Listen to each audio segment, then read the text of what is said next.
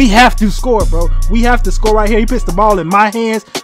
Damn, got the nigga again. Will that be a clutch shot? We need this, Mr. Mizzle. Mr. Mizzle has the burner. What's up? 22 to 23. All we need is one stop, and this is our game. Pick up E-money on the screens, my nigga. Pick up, please.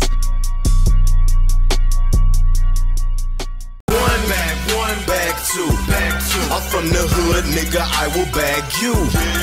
Bag three, bag four. Yes, man, it really is me. Mizzle, aka the instant burner, man. And in today's episode, man, I'm about to give y'all a glitch hop step move, bruh, that works 10 out of 10 times, man. You see a lot of YouTubers say, man, score every time off this move, but this move is truly a move that you will score every time if you hit it exactly the way I say hit it in this move. And what makes this move so good, bruh, is you don't have to be a speed booster to do. I know I cater to a lot of y'all speed boosting players in this channel because that's what I have, but you can be a center, you can be a lockdown. Y'all can all hit this move and score every time. No clickbait. But before we get started, man, if you support the channel, please don't forget to hit that like. Let's try to get 100 likes on this video.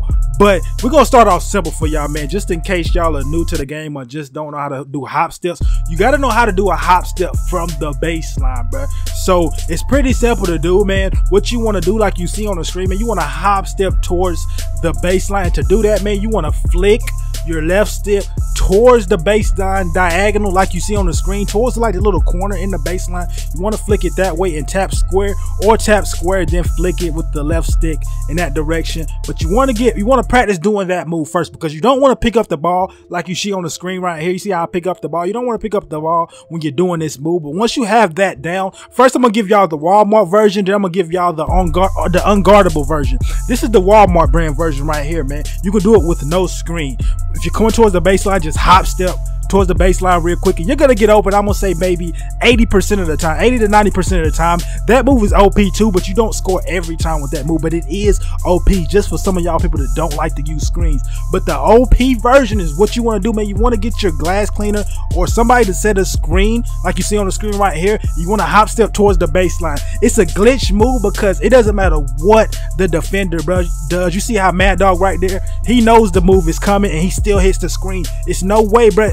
It's no way you do not hit the screen on this move, man. It's an animation. You already know the picks in this game are OP. It's an animation that you cannot stop. It is a glitch move, just like I said, bro. You cannot stop it. Just hop step towards the baseline. You will be open for the kill, for the open jump shot, for the dunk. However you want to do it, man. However you want to kill the nigga. But it's that simple, bro. It's that simple. The move is that easy. But in the comments, man, y'all let me know how this move works for you, man. If you're new, please don't forget to subscribe. Don't forget to hit that like. And also, man, if you rock with me, go check out my video against me versus Swante and the #1 player in Rivet City, Coach G, man, because YouTube fucked me over, bro. They took my views and they froze my views for two days, you know what I'm saying? So even if you have watched that video, still click on it. It should be popping on the left of your screen. Go check out that video if you support me, man. Let's try to get that video to 1,000 views. And y'all already know who this is. It is your boy,